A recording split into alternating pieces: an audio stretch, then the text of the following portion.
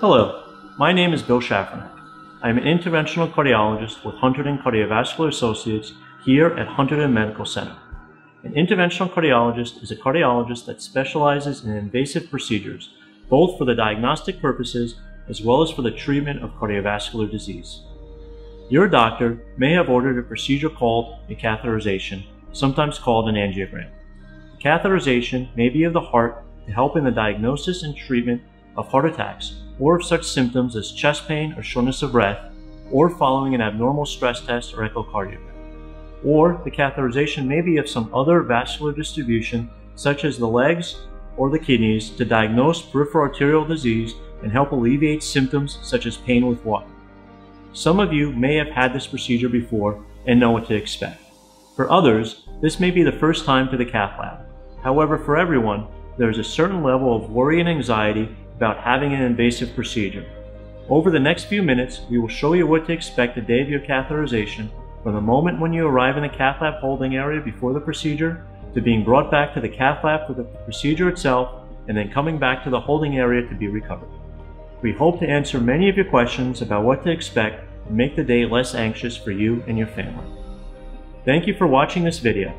We would also like to thank you for entrusting your cardiovascular needs to our team here at Hunterdon Cardiovascular Associates and at the Medical Center. We will work hard to continue earning your trust every day. Please feel free to reach out to us with any specific questions or to let us know how we are doing.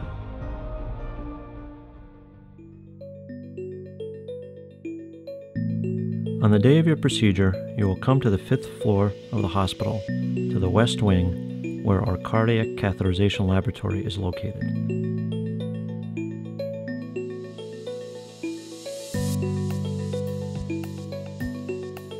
Once you're in the waiting room and have let us know that you are here, one of our nurses will escort you to the pre-op area.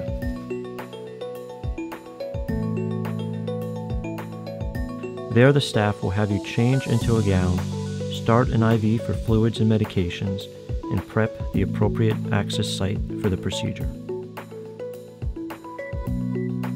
A locker will be available for valuables. When it is time for your procedure, you will be brought to the lab. There you will be prepped and draped for the procedure.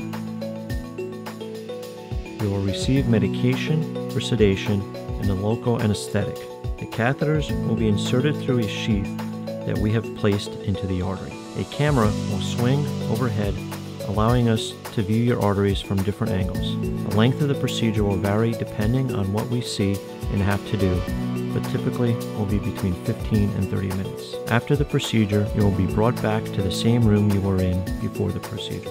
Your physician will then discuss the findings and recommendations with you and your family. You will be in recovery for several hours. Once you're feeling comfortable, we will discharge you home with the appropriate follow-up in our office. Once again, thank you for trusting us with your care.